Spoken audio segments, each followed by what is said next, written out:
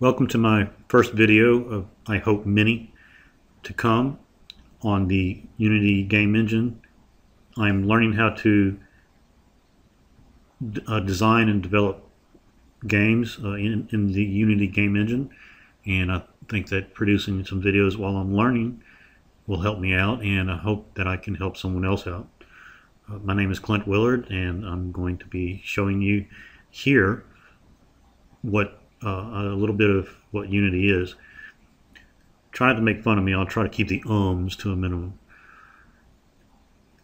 So Unity Game Engine is a development environment software package for developing games using the objects and script to interact with each other. When you're done developing the objects and scripting, you run the game engine and it does the interactive physics. Unity is a software package that you can get for free from unity3d.com, I believe. There's a free version. I'm using the premium version myself. Both of the versions do about the same thing. When you produce a game, you can produce it in many different types of formats, anywhere from a web player in a web page, on a PC, iOS, Android, BlackBerry, Flash, Windows 8, Xbox, PS3 or PS4 soon, I'm sure, Wii.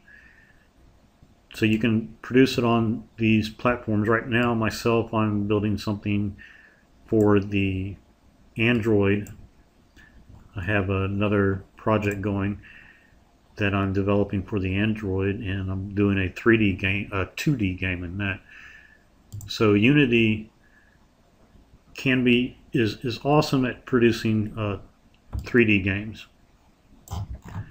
It can produce AAA rated type console games, or simple two-dimensional phone games, which I have one developing at the moment. The videos I'll be showing later, bits and pieces of things that I'm trying to learn. This is one of the scenes that I'll be using to do some video and show you how to do these types of physics and interactivity. This scene, for instance, I'm going to play this and show you what little that the game engine can do inside this 3D world here.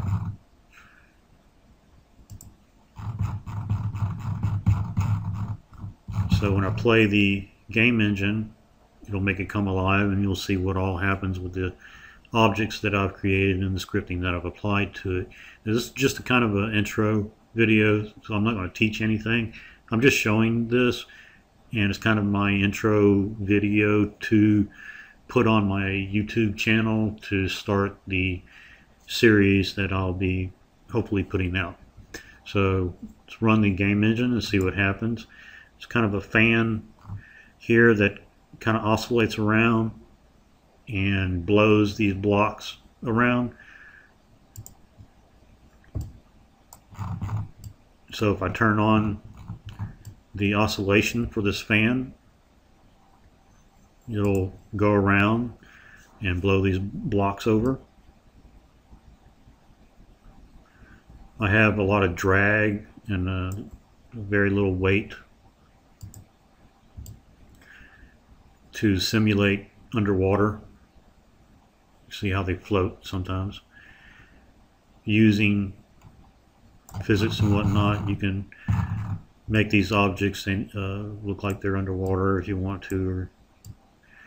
But anyways, I'll be producing video to show how to do these types of physics.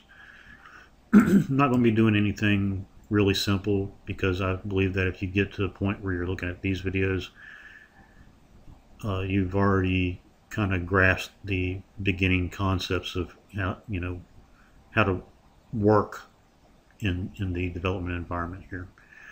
So come back and I'll hopefully have some more videos for you. Thank you.